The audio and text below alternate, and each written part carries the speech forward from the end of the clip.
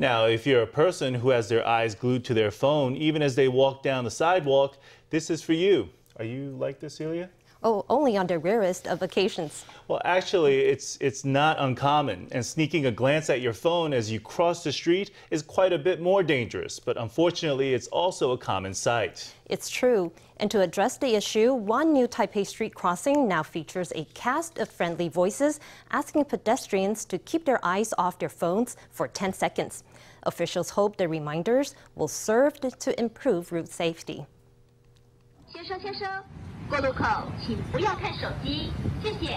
Crossing the road, a voice rings out. Please do not stare at your phone as you cross the street. But who is it? Actually, it's the little green guy on the traffic lights, who sometimes speaks with a man's voice, sometimes a woman's, and sometimes a little girl's. 各位大人，过马路不要看手机，谢谢。 The voice actor for that last version made her press debut here. 各位大人，过马路不要看手机，谢谢。 Chen Ruoyi is just 4 years old. She started off by copying her big sister, saying the lines, but it was so sweet that she was asked to become an official member of the recording team. 我是陈老一，我4岁。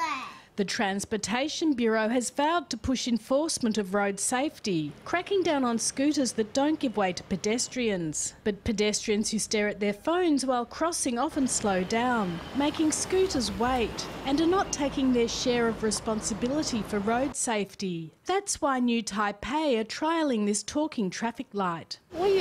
Oh, I thought the voice was coming from that food bank over there. It's quite unusual, so I did look around. 今天经过2次了。 I crossed here twice today. I was kind of shocked the first time I heard it. I think it's helpful because I'm too used to scrolling while I walk. The voice is a new experiment and has novelty impact. If the trial keeps going well, officials say they might decide to expand the idea. 听到这个声音， Generally, when people hear the voice, they will pay attention and put their phones down. The impact seems pretty good so far. Some hope the voice will help people adjust their habits for good.